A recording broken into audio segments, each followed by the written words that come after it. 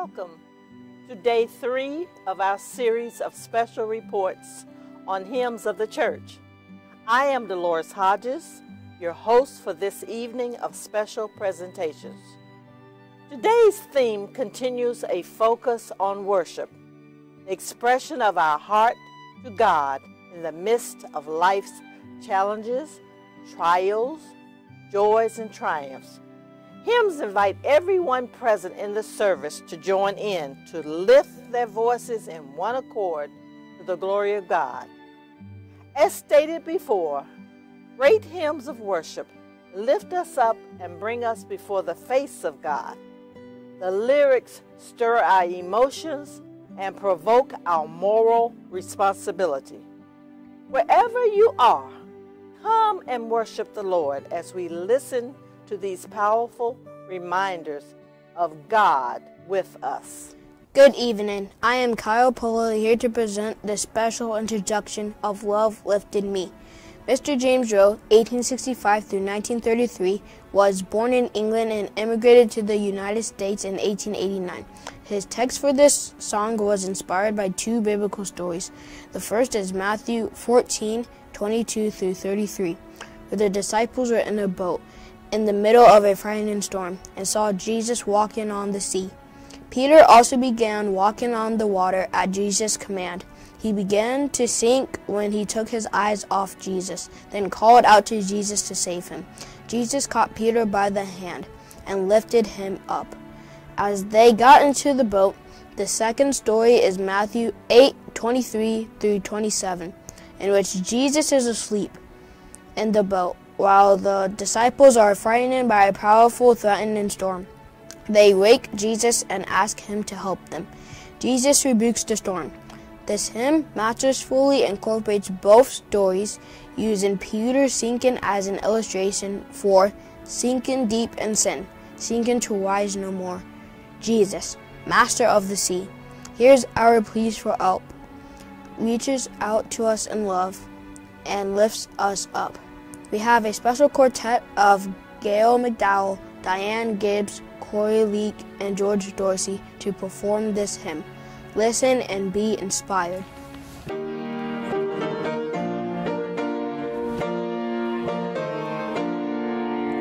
I was sinking deep in sin, far from the peaceful shore, very deeply stayed within, sinking to rise no more. But the Master of the sea heard my despairing cry. From the waters lifted me, now safe am I. All my heart to Him I give, ever to Him I'll be. In His blessed presence live, ever His praises sing. Love so mighty and so true merits my soul's best song. Faithful Father, service to Him belongs. Love lifted me, love lifted me, when nothing else could help. Love lifted me, love lifted me, love lifted me, when nothing else could help. Love lifted me. Souls in danger, look around. Jesus completely saves. He will lift you by His love out of the angry waves. He's the Master of the sea, billows His will obey. He, your Savior, wants to be saved today. Love lifted me, love lifted me, when nothing else will help. Love lifted me, love lifted me, love lifted me, when nothing else will help. Love lifted me. Hello, I am Lauren Cornelius, and I have the honor of presenting information on the hymn, Take the Name of Jesus with You. Lydia Odell Baxter, the writer, was born in Petersburg, New York on September 8, 1809. As a young woman, she and her sister were converted by the preaching of a traveling Baptist missionary, and a while later, the two sisters were mainly responsible for the establishment of a Baptist church in their hometown. All who knew Lydia said that her radiance was an inspiration to them. Due to a serious illness, she became partial invalid and was confined to her bed much of the time. Her home was a gathering place for preachers and other religious works who came to her for advice.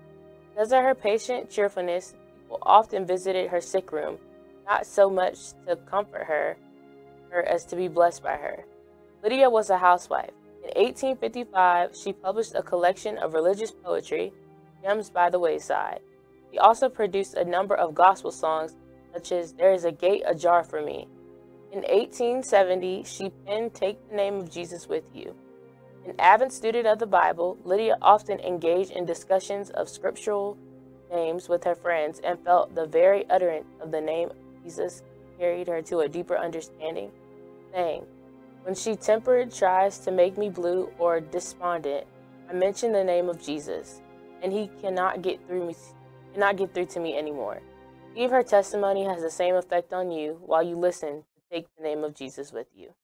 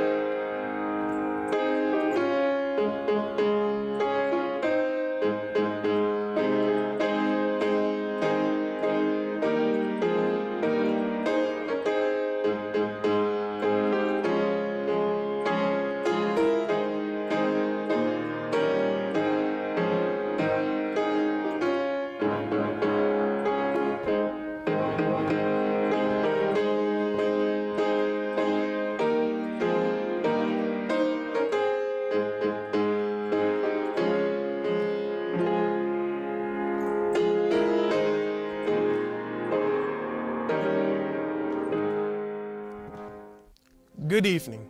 I'm Colby Cottle for the Good News with a special report on the hymn Higher Ground. This hymn, written by Johnson Altman Jr., has been a favorite with many Christians since it was first published in 1898. It is a great expression of one's desire for a more profound spiritual life, growing further with Christ. Johnson Altman Jr., a member of the Methodist Episcopal Church, was a businessman. He was licensed to preach and was ordained by his denomination, although he never actually pastored a church. His father was an exceptional singer. Inspired by his father's talents, Altman would later embark on writing gospel songs. From 1892, when he started, until he passed away in 1922, he was able to write over 3,000 hymn lyrics. It is reported that Altman generally averaged 4 to 5 new texts each week, receiving no more than $1 for each of his songs. His texts were always in great demand by the leading gospel musicians of his day. One of his greatest compositions was Higher Ground. It expresses so well this universal desire for a deeper spiritual life, continuing on a higher plane of fellowship with God than we have ever experienced before. This hymn is filled with optimism and great aspirations to be fully consecrated to God. Set your spiritual goals high and press on to higher ground. Here to perform this hymn on piano is Miss D. Hunter.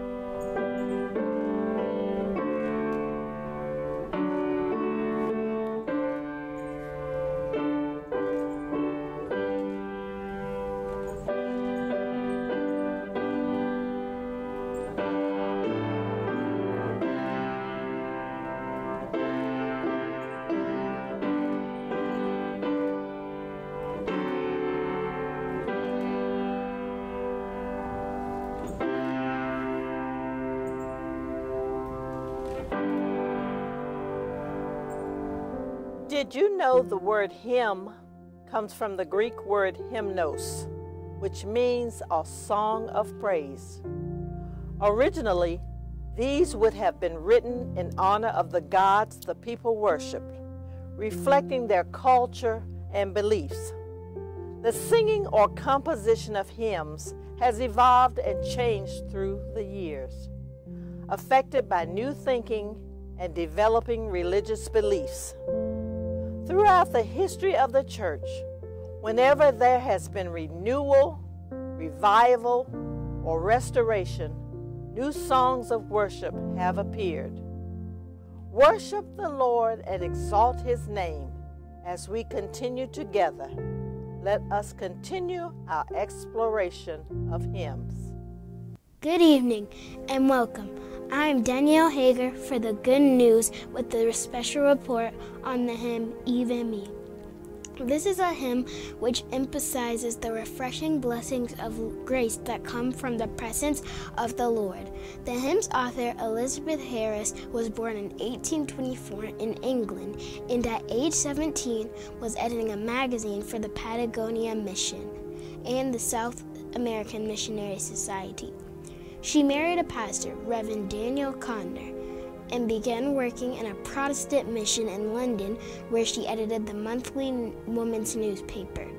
She wrote Even Me in the summer of 1860 during a time of prayer, interested in the spiritual welfare of a group of young people who were attending a church meeting. She urged them to share in the blessings of which they had heard. Mrs. Conner's original hymn had 7 stanzas.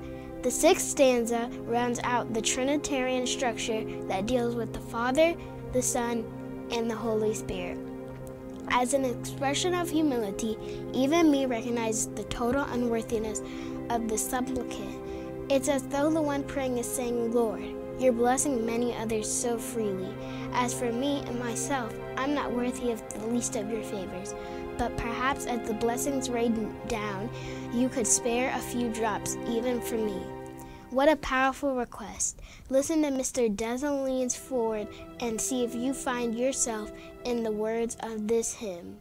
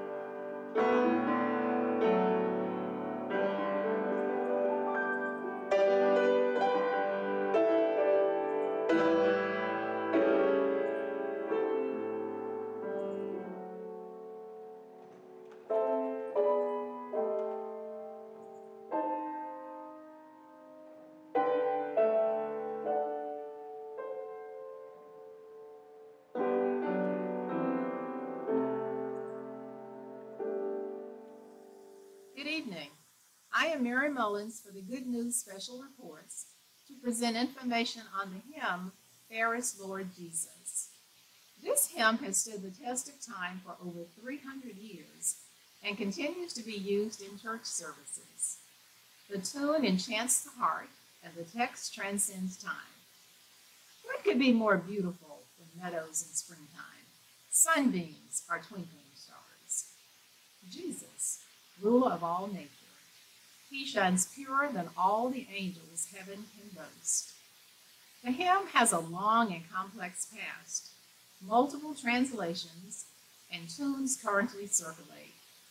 There is no record of authors for either the text or tune. Jesus is identified as both from God and the Son of Man, a reference commonly understood as indicating Christ's two natures, divine and human. Scholars find the origins of this concept in Daniel 7 with various New Testament references such as Mark 10:45. The Son of Man did not come to be served, he came to serve and to give his life to redeem many people. Good News Translation. Christ often refers to himself as the Son of Man. The remainder of the stanza makes the Son of God and Son of Man the object of our adoration. My soul's glory, joy, and crown. Stanza 2 extols the beauty of the natural created order, such as the meadows and woodland. Contrasts this natural beauty with that of Jesus, who is fairer and purer. Concluding with a powerful metaphor, Jesus makes the woeful heart to sing. In the third stanza, our eyes are lifted to the heavens, the sun, moon, and stars. Again, the comparison is that Jesus outshines the brightest lights of the heavens and is purer than all the angels of heaven.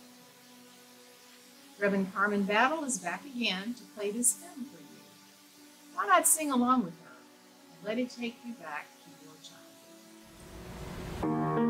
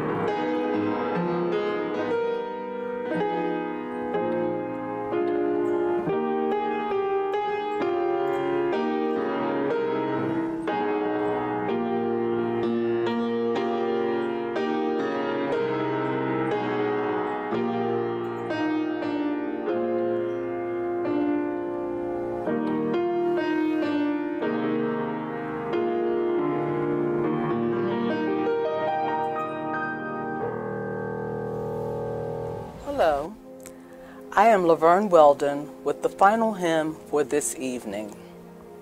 It is a powerful hymn that is near and dear to many Christians. Sarah Flower Adams, the writer, showed an early talent for poetry, and her sister Eliza for music. At church, the sisters helped their pastor, Reverend Fox, prepare a hymn book called the 1841 Hymns and Anthems. Sarah contributed 13 hymn lyrics and Eliza 62 hymn tunes. Reverend Fox then asked the sisters to write a new hymn on the story of Jacob and Esau that could accompany a sermon that he was planning to preach on the subject. In preparation, Sarah began reading the Bible account very carefully. So, Nearer My God to Thee started out as a poem written by Sarah Flower Adams, based on Jacob's dream, as presented in Genesis 28th chapter, verses 11 through 19. Each stanza ends with a repetition of the opening line to re-emphasize the main thought of wanting to be nearer to God in our lives here on earth, with the hope of being with Him in eternity. This is an example of how the hymn's lyrics match up with the story in Genesis. Jacob was on the run from his twin brother Esau, who vowed to kill Jacob for taking his birthright and stealing his blessing from their dying father. Sarah wrote, "Though like the wanderer, the sun gone down, darkness be over me, my rest a stone, yet in my dreams I'd be nearer, my God, to thee." Jacob settled down to rest on his journey. He dreamed of a ladder coming down from heaven with angels descending and ascending upon it. These are Sarah's lyrics. "There let the way appear, steps unto heaven.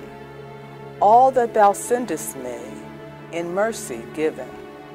Angels to beckon me, nearer, my God, to thee." The remaining stanzas continue to describe the Genesis story. And finally, though disputed by some, legend has it that the band on board the Titanic played this hymn as the great ship went down on April 15, 1912. Listen now as Harry Taylor plays this moving hymn for us.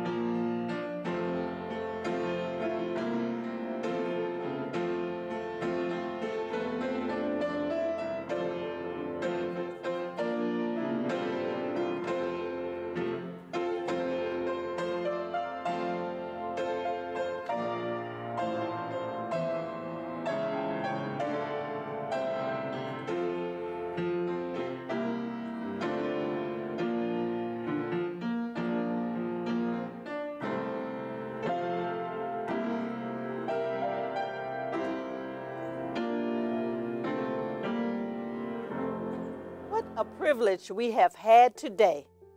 We have experienced many different aspects of relationships with God, all established by God's unconditional love and care for His children. As we close tonight, we can continue to worship and encourage you to tune in tomorrow for another special report. Our theme will be prophetic and declarative hymns. You don't want to miss it. Thank you for sharing with us tonight. May you continue to be blessed by what you have seen and heard. I am Dolores Hodges for the Good News